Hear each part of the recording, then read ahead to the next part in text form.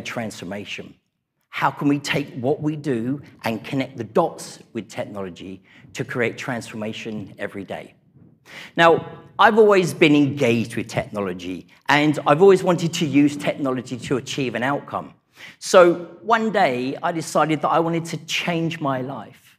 And I picked up my smartphone, I made a profile on Tinder, somebody swiped right, and then I got married. That's me, I got married from somebody that I met on Tinder. But my journey of technology did not stop there. We both realized that there was something that was missing in our lives. So we went on a different journey, a journey this time of using artificial intelligence.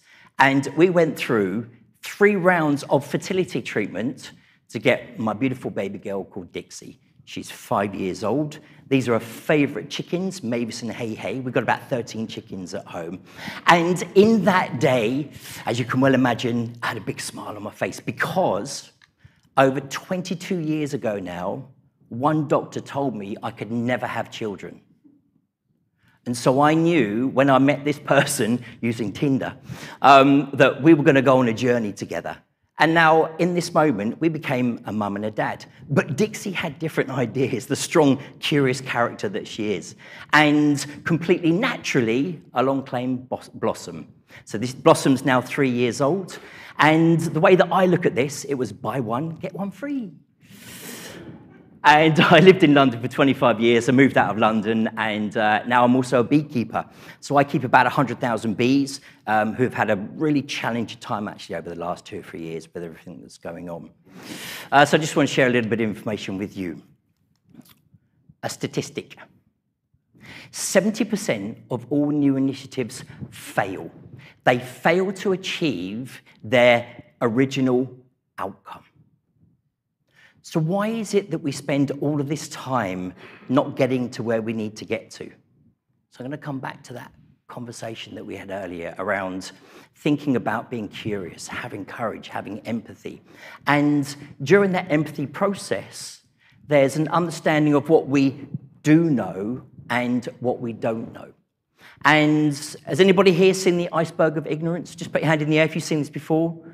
Okay, there's a couple of you in the room. Interesting statistics here. Now, when I share this with you, it's not about, oh no, I don't know anything that's going on in my organization, because that's not true. You do know what's going on. But actually, when was the last time you took a step back, looked at all of the moving parts, and as I mentioned, we call this system thinking, every single moving part in your organization connecting together, that's when the magic can happen. So, staff, frontline people, people on the phones having conversations, they see 100% of the problems. Does anybody know what team leaders see? What percentage? 100% of people on the front line see what's going on? 74%. 74% of those problems now get a conversation around them. What are we going to do with it? Managers get to see only 9%. Whereas senior executives only see 4% of those conversations. So when you think about that flow of conversations, whether it be face-to-face, whether it be using technology, we know that there are challenges out there. And there is actually a global challenge going on. This isn't just about your industry or the work that I do with PwC. I work with multiple industries with the work that I do. And there is a global change coming. And the way that we manage that global change can be, quite very simply, asking the right questions.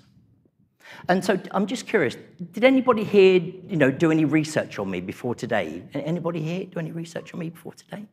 Okay, so I'm going to bring something up in a minute that you might or might not know about me. Now, I had the pleasure of opening up the AI conference a couple of years ago, and I got to meet Sophia. Does everybody know Sophia, the android? You all heard the conversations around where a Tesla are going with their Tesla bot. $20,000, you can have this person in your home doing all the mundane tasks. So this is a reality of where we're at right now with this change that's going on. So I asked Sophia a question. Now, before I share with you what that question is there anybody in the audience that I can dangle a bit of a carrot with you today and ask you to come and join me up on stage. So I thought I'd bring some chocolate with me because I think that's probably more important than the actual book itself. But I've got a copy of my book and I've got some lovely Toblerone chocolate here. So would anybody like to come and join me up on stage just so that we can have some fun with what we've been talking about so far? Anybody here would like to come and join me up on stage? What's that, sorry?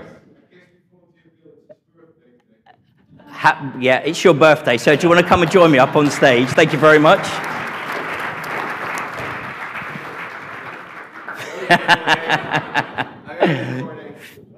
All right, let's do this. Okay, so all I'm going to say is, please pick up your mobile phones and get ready to create a video. Because the question that I asked Sophia was actually a question that goes back to where I started my professional career. And that was as a professional hip-hop dancer. That's how I started. Look at his face. That's how I started my life, getting paid £250 to come and dance on stage. I danced with brands like The Prodigy, and I was on different TV shows, and I had a lot of fun when I was younger. So the one question that I asked Sophia the robot was, can robots dance? Obviously a very important question. And she looked around, she thought about it, and she said, no, robots can't dance. So today, what we're going to do is show robots how humans can do the robot. Now I'm going to show, sorry, what's your name? Bill. Bill. I'm going to show Bill not only how to do the robot, but actually walk on the moon.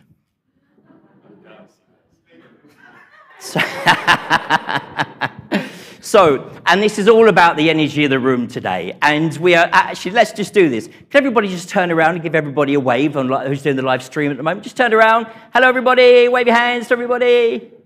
Right, everybody, you're going to watch Bill on stage do the moonwalk in front of you and then finish up doing the robot. But I will only do it if the energy in the room is electric. So, do you want to see Bill do the moonwalk? Come on. Obviously, a really important question when you're speaking to robots, what to ask them. So, Bill, what I'd like to do, please, is stand and face the curtain. No, not quite. No, you can't walk off just yet. Come and stand next to me here and turn around and face the curtain. So what I'm going to do is I'm going to show you a quick growth hack. This is what we do in technology, of how to do the moonwalk. So we'll do the moonwalk together, and when we finish, I want you to turn around, and I want to give everybody the robot. Is that all right? Excellent. Good, good, good. So one more time. Do you want to see Bill do the robot? Okay, so I'm going to give you a quick short tip. With your right foot, lift it up in the air on your toes, and then what I want you to do is, as you push your right foot back down, lift your left foot up onto its toes. So I'm going to try it again. So with the right foot up, left foot down, right foot up, left foot down. That's pretty good. You've got a little technique going on. Okay, so we'll come back here. Right, ready? We're going to do the robot, and we're going to do the moonwalk and finish up doing the robot. You up for this, birthday boy? Okay.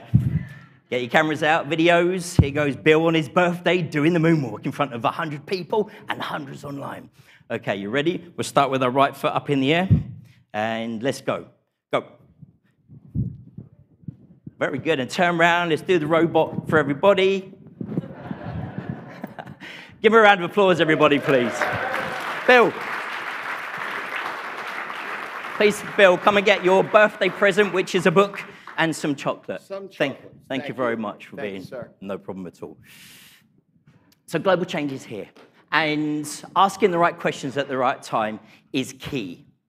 But not only that, what I want to try and do now is to create a bit of a common language. A language when we're talking about how we do what we do from a leadership perspective and connect those dots to technology. I want to create this common language in the room for you because there's been lots of conversations around technology and what it is, but I want to put it into stages for you. You know, there's this overused word around digital transformation and what it means. So I'll create this common language with you today so that after today, you can start asking the right questions. Digitization. Again, there are words that are being used all around online that might be slightly misleading. So I'm going to clarify them today for you. Digitization is just taking something that we used to do in the past, in other words, pushing pieces of paper around, doing something on an Excel spreadsheet, and creating an automated version of it. Now, there are tools out there with, just some of the work that we do with PwC is taking very complex Excel spreadsheets, putting it into a piece of technology like Alteryx, creating a workflow, and automating something that would take normally 1,500 hours of somebody's time in a matter of minutes. We are creating a better version of the past by automating what we're doing. So this is digitization, just taking what we used to do and creating an automated version of it. Now, here comes the complex part. This is called digitalization. And there are 3 stages to digitalization. And this is all about this world. You think about that, my son's a cyborg, the blurred lines between what's happening inside of our minds compared to what's going on in a piece of technology. It all starts with where we used to be. Physically, we used to go meet our clients, come to meetings, used to put events on and have conversations. It got fast-tracked with what happened with COVID. Everybody went online, started to engage with us, try and find us, have conversations with us. So this is where we're looking at actually going a digital version of what we used to do. And this is where it gets really sexy, when the technology that we're using is just invisible. Nobody knows how many, I'm going to try and not get too technical here, how many different pieces of information are coming into this particular platform. It's irrelevant. It just works in a way that we don't even know what's going on. I was over in Dubai last week and doing a presentation to a board of a financial company. And one of the board members said, yeah, I couldn't believe it. I was driving my car and I got really tired. And I said to my son, do you want to take over driving the car? And then he went, oh yeah, you're not insured. He went, don't worry, Dad. There you go, I'm insured for the next hour. That should get us home. Invisible. A certificate to say you can drive my car for an hour. All happened within a matter of minutes. So this is where we go through this journey that we're on, digital transformation. It isn't just a better version of the past. It's the next stage of how we take that technology and create it in a way so it's invisible. There's no latency. In other words, there's no gap between when you sign into something and when you finally get into it. There's no latency there. It's just smooth. All the right information is in there for you and your clients to do what they need to do. So I'm going to break this digitization and digitalization into 2 core parts for you today. The first part is the internal customer.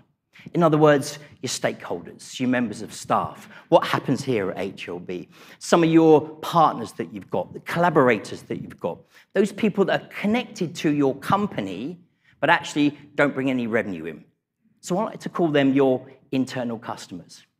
Now, the World Economic Forum every year looks at what's happening globally around the world and says, what's missing? What do people need more of right now to help them succeed in the future? And there were 3 core elements, the ones that I really love from the World Economic Forum. The very first one is complex problem solving. If we know that we have a problem over here, and we know that we want to create this invisible technology journey, how do we get from there to there? Complex problem solving. Being creative. I know you've heard this word quite a lot over the last 2 days. Taking the time out to be creative. And the last one, working together with other people, collaborations. As I said, you were very productive during lockdown. Now, let's try and ignite that creativity and work out ways of collaborating. So we're going to have another little bit of fun now, and it's not just going to include Bill, it's going to include everybody. I really want to help you make a point in the room today in just a matter of minutes. So for those of you that are online at the moment, I want you to go through the exact same process. If there's a couple of you in the room, do what I'm going to share with everybody in the room. If you're on your own, just write it down. Literally just write it down and think about it for yourself. So what we're going to do now is play what I like to call the compass game. And we're going to put some clarity on what this compass looks like. Now, I came into this room earlier, and around the room, there are some stickies on the walls, Post-it notes that I've put onto the wall. And I would like, in a minute, everybody to get up and go to a designated place according to what's written on the wall. I really want to make a point with you today and help you get a better understanding of how we communicate. So does any of this sound familiar to you? She needs every piece of detail before we get started, and it really slows us down. Or he acts before we agree on what's really going on and starts to make a lot of mistakes. You ever heard these statements before resonate with you? Okay, so this is what we're going to do. I'm going to ask everybody to get up in the room. And what I want you to do is I'm going to put 4 positioning statements on the wall, and it's going to be north, east, south, and west. And depending on your personality, your own personal style, I want you to go to the different points in the room, and I'm going to tell you where those points are. 4 different points in the room with 4 different personalities, 4 different ways of working. So these are the 4 different positioning statements. So just for a moment, and for those of you that are online, think about which one of these you are. Do you just want to get it done and you just act on impulse? Or do you really like to kind of speculate and look more at the big picture? You want to take your time and look at everything that's going on. Do you really care about others? And actually, it's that caring part of you that people really love and you empathize with everybody. Or are you somebody that is all about the detail? Every single thing that you do has to be about the small, minute detail. So these are the 4 different positioning statements. This will all come to light in a moment, I promise you. So this is what I'd like you to do, please. Now you've thought about one of these, this is what I'd like you to do. If north, so whoever is acting and they really like to get things done, if you'd like to stand up, please, and come over here. So this is where north's going to be. If you'd like to just get off your seats for a minute and come and stand over here, please. This is where I'd like north to be. We've got a lot of doers in the room. You'd be surprised.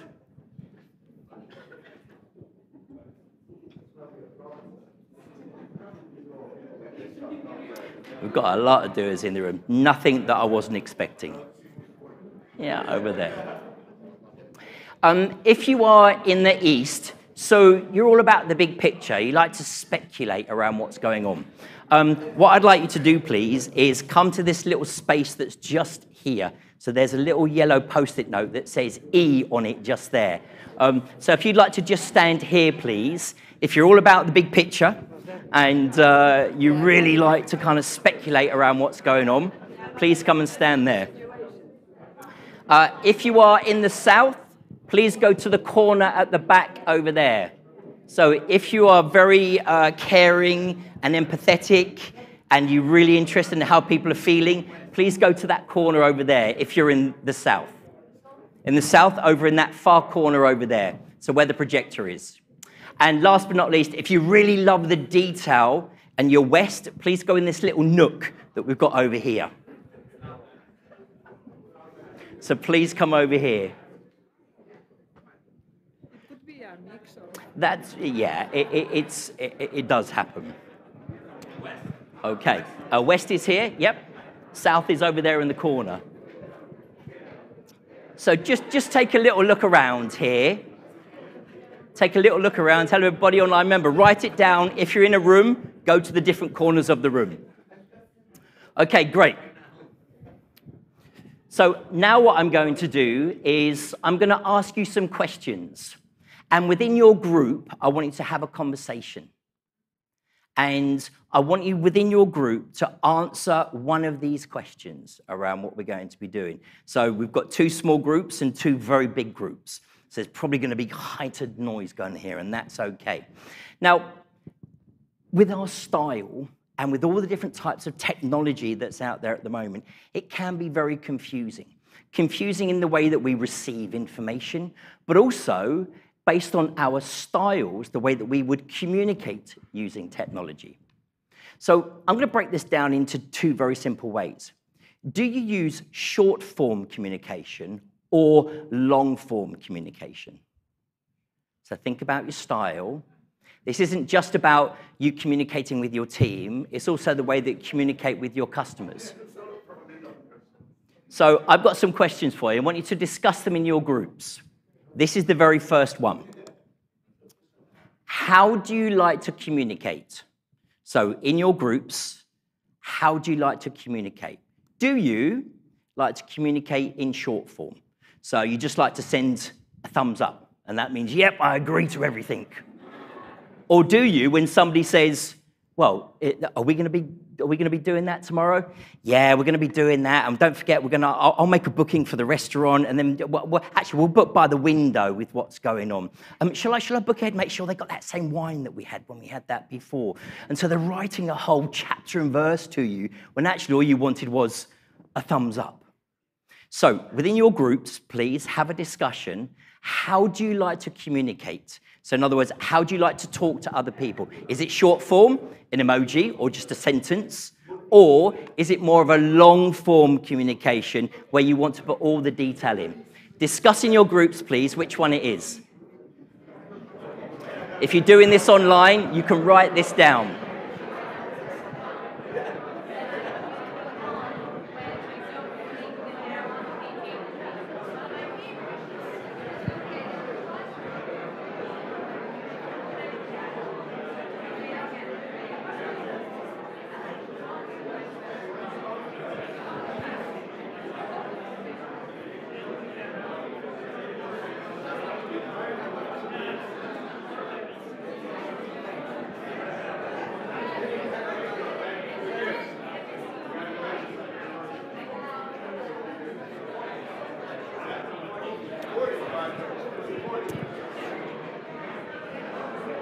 Okay, so if I could just have your attention, please.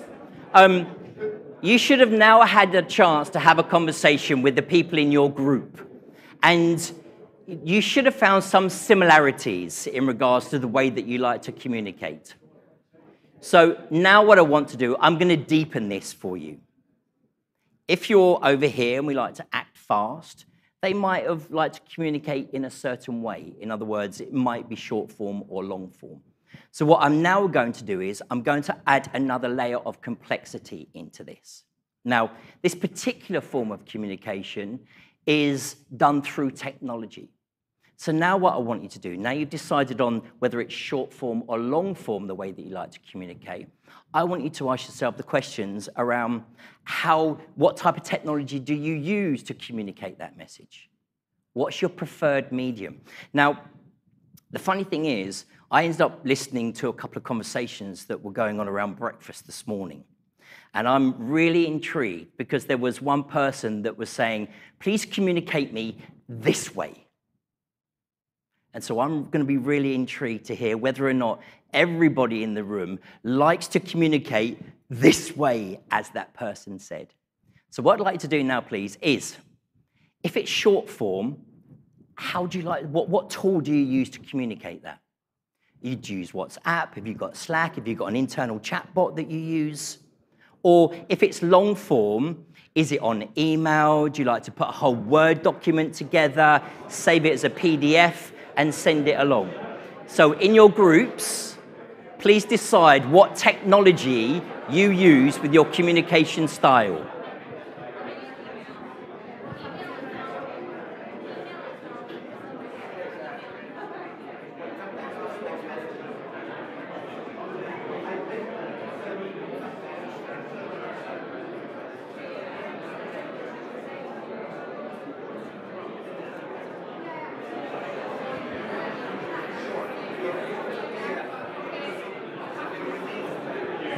For those of you that are online, just write it down.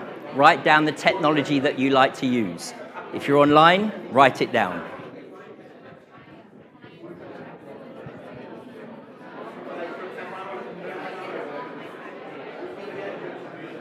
Finished already. I like it.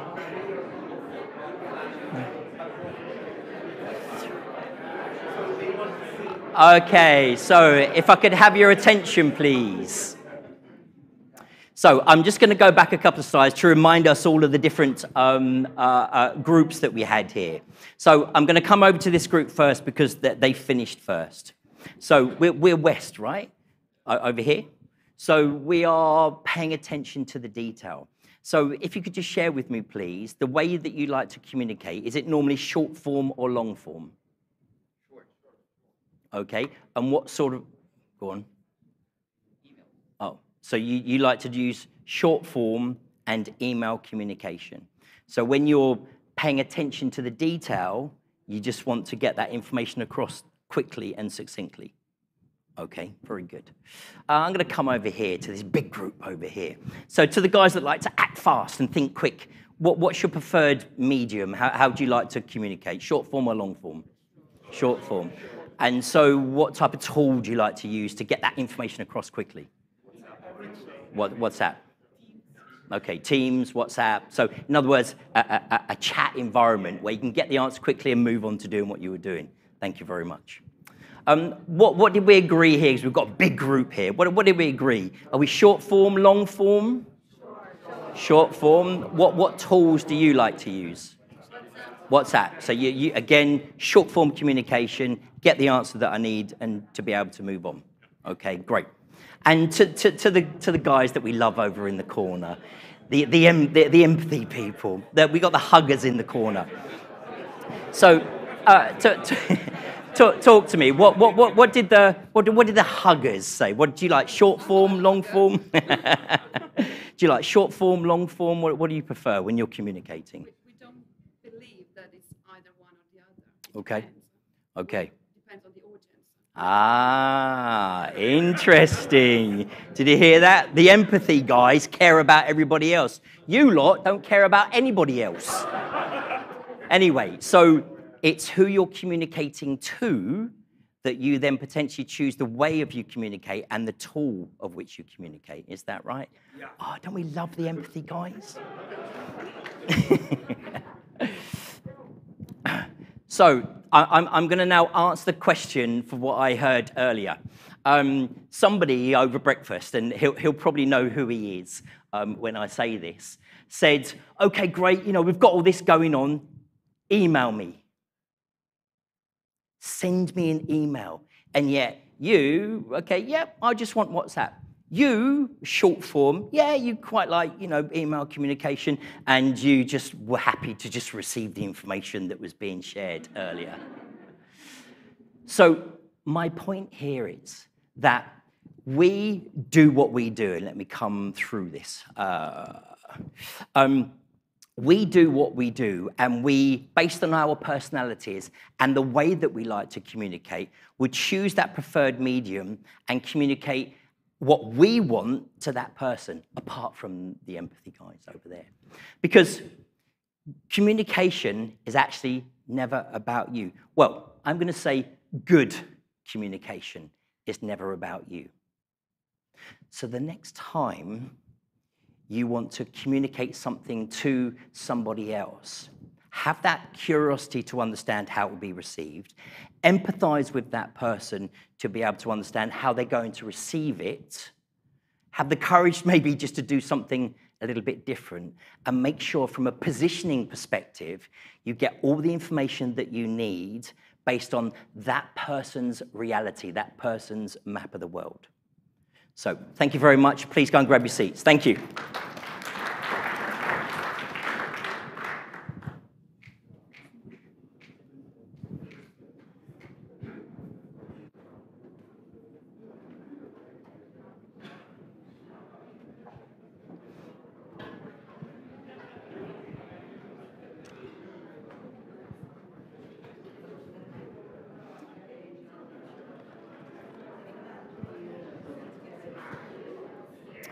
So now we've had a chance to think about what I like to call the internal customer. Those stakeholders, those members of staff, the people that are working remotely, the people that we're doing collaborations with, the technology company, whoever it might be, those individuals that help us run our business. Think about how we communicate and choose the right type of technology that connects with them. Because good communication is never about you. So now what we're going to do is talk about the external customer. That individual that actually helps us do what we do. They're the ones that we're here for, we serve, we connect with, we have conversations with, and we help. It's those individuals that pay us for our knowledge. Now, a couple of quick questions for you. As of today, right now, this morning, when I actually changed this, how many websites do you think are live online right now? How many websites are on the World Wide Web right now? How many do you think? If you're online, write it down, see if you get it right. How many do you think? Shout out a number. How many? Billions, a little bit more specific. We're in a data-driven world. 2 billion? Awesome, correct. Actually, well, it's about clicker's not working. There you go. 1.98 billion. Give him a round of applause. Bill, will you share a piece of chocolate with him later? How many people do you think are online engaging with these nearly 2 billion websites? How many people, or who said 5? Were you online this morning with me as well? No. It's actually increased. So it is 5.03 billion. As of a couple of weeks ago, it was 4.98. So it's increasing at a rate of around about 500,000 per month. It's incredible the rate at which people are now going online because of, as was mentioned earlier, the type of technology that we can now use. I've worked over in Kenya, and Kenya is a 100% cashless society. Everybody's using technology to be able to send, make, receive payments.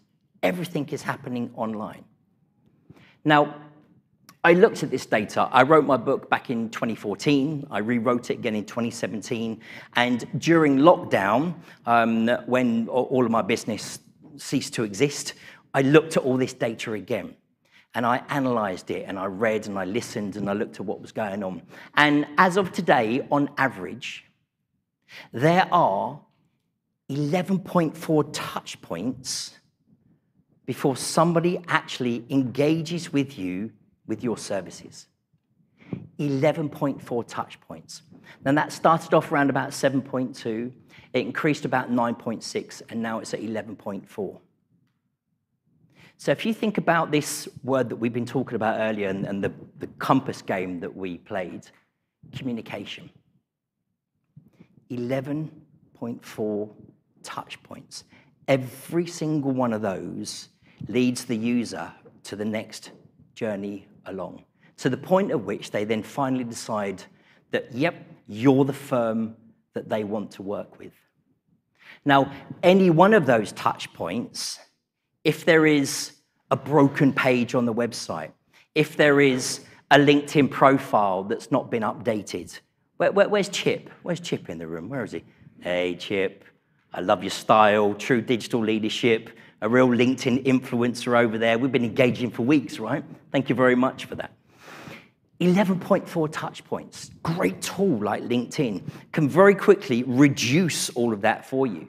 They can see a comment that you made or a post that you made, and then they'll click on your profile, and there'll be other conversations that you had. They're deepening their understanding of who they are.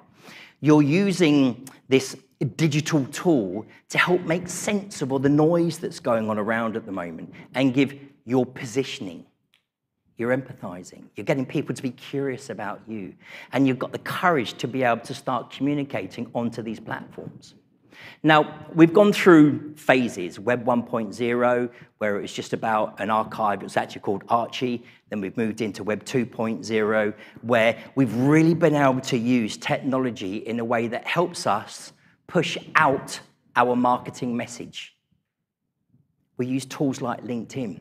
We use things like Google to be able to talk about what we're doing. We go to events where we pull up a stand and we talk to people. We push onto other people what it is that we do. And these tools and this technology allows us to do that. And that might well be the first step of the journey. You might have great search engine optimization for your website. Somebody goes online and they type in some keywords and your website appears. Great, touch point number one. They come over to your website, and then what we want to do is we want to pull them into your business. Does anybody know what championship this is? This is a real championship. This is in Alaska, they actually teach this at school. It's the ear pulling championship. Exactly. And, you know, I found the picture and I thought it was quite funny, and I was doing some work with 3M, and the guy went, "They taught me how to do that at school." And it was over in America, and he went, "I was born in Alaska, and at school they actually teach you how to do ear pulling because it is a real championship over there." But let's go back to the technology. To be able to automate a communication, someone comes onto your website and they give you their details. You don't wait for those details to be pushed to you and then maybe communicate back to them in the next 24 hours. We use technology that then allows us to drip feed the value of what we do to that particular prospect. Because once they've become part of your database, you've got their email address and potentially their name, they're a prospect of yours. And using marketing automation allows you to, again, shorten that 11.4 touch point life cycle. So the technology is out there, and it's become, just out of curiosity, how many people are using marketing automation at the moment? How many are you using it for your business? Okay. This is a great opportunity for you. There are so many tools that are out there, and they don't have to be industry specific, and they actually don't cost a lot of money. But you can go onto websites to be able to find, I have a whole team of virtual assistants that help me that are specialists in marketing automation or paid advertising. You just pay them for the work that they do. Because things are shifting. Tim Berners-Lee, the founder of the World Wide Web. We're moving into Web 3, which is more of a decentralized web.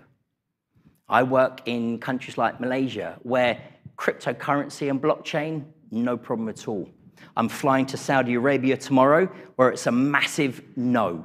We don't do anything to do with blockchain, and we don't do cryptocurrencies. So this global shift that's happening around the world is changing what we're doing. And so what I'm going to give you now is all the years that I've been doing this over the last 15 years. I've been looking at all the core components around what can we be doing on a daily basis to be able to help us achieve our outcome. We've heard 2030, 2040, 2050. So I'm going to give you these building blocks. To do that, we've got to reinvent. We've got to think slightly differently. And it's a word that's probably been used a couple of times over the last couple of days, and that is all about having a data-driven business model. It was mentioned earlier in regards to the way that we're working. Who's here from the UK? Who just put your hand if you're from the UK? If you're on Facebook at all, have you seen any adverts from Volvo coming up? Because Volvo have completely reinvented the way that they work. They are now a subscription-based platform.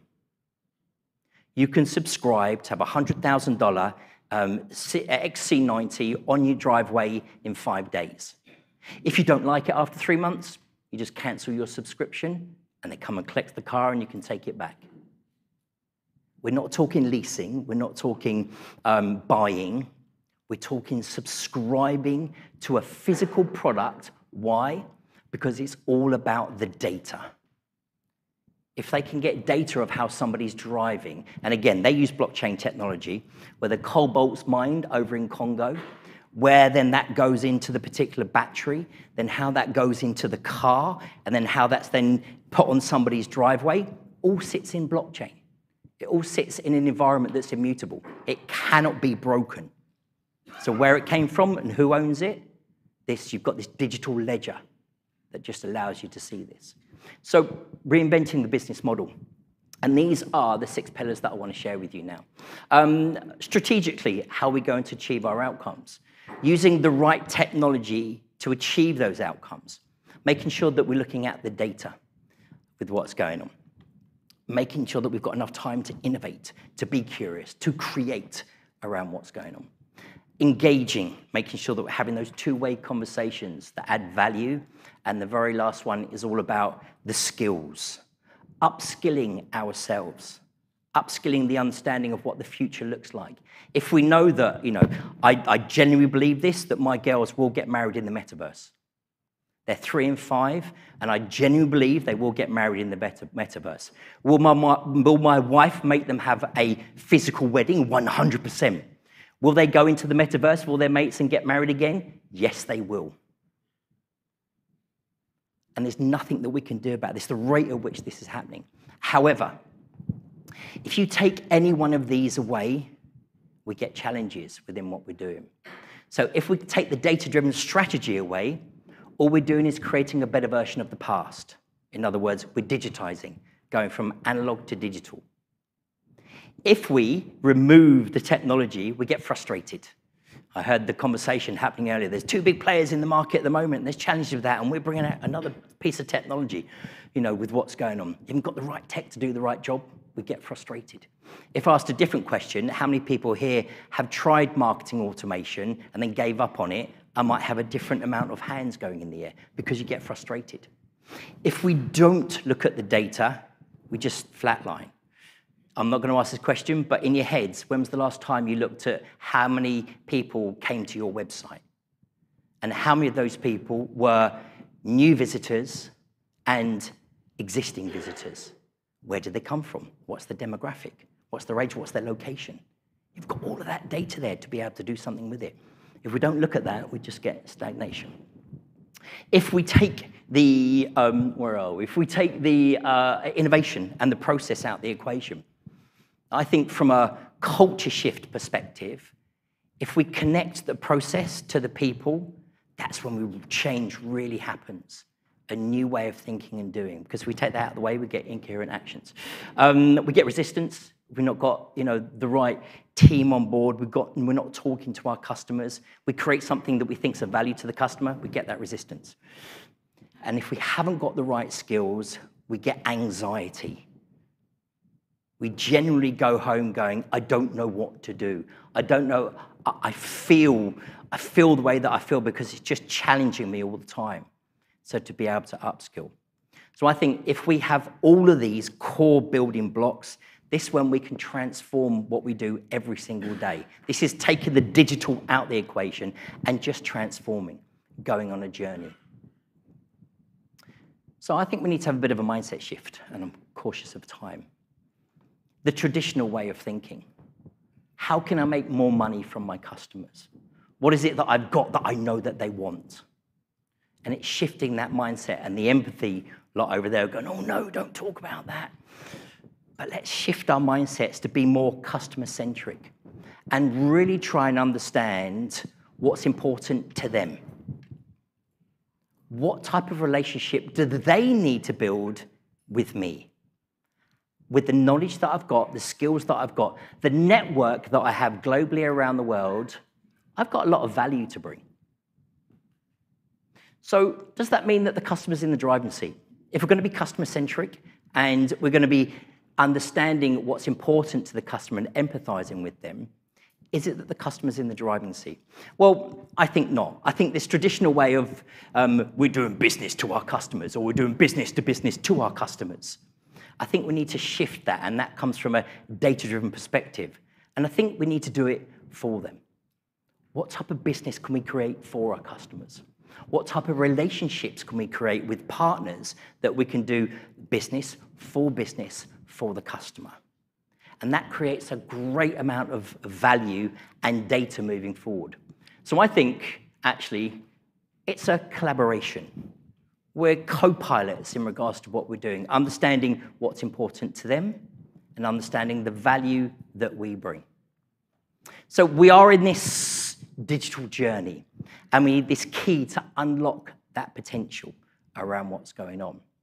Now, I've mentioned this a couple of times today, and I'm just going to finish up with just sharing with you this concept. And it's a concept which is called sense making. I've touched on it a few times today with what's going on.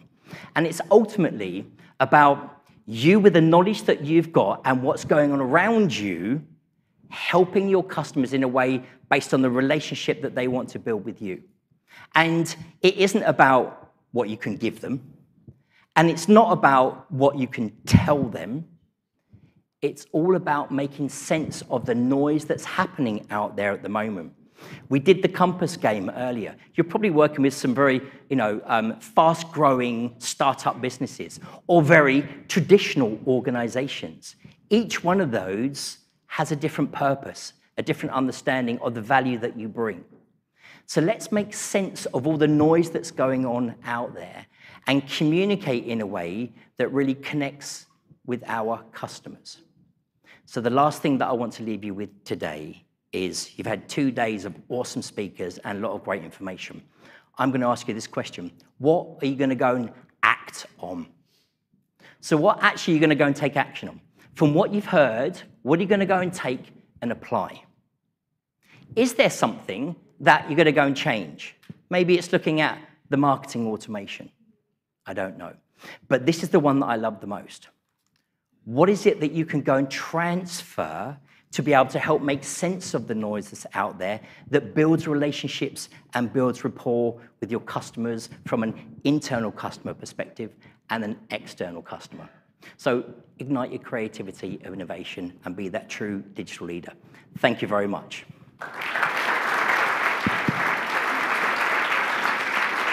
Warren, thank you so much. Thank you for joining us today. No problem. So hopefully you'll all lead with digital, be great digital leaders in our space. Thank you so much, Warren. No problem. All right, next up, we're going to waste no time. Marina, where are you, Marina? You're going to introduce our last session of the day. Oh, there. Come on up. Come on.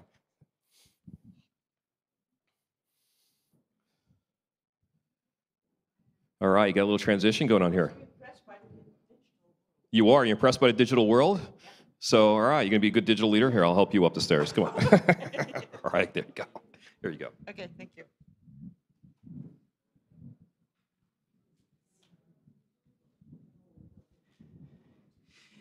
Good afternoon, everyone. I hope you're still with us because we have arrived at the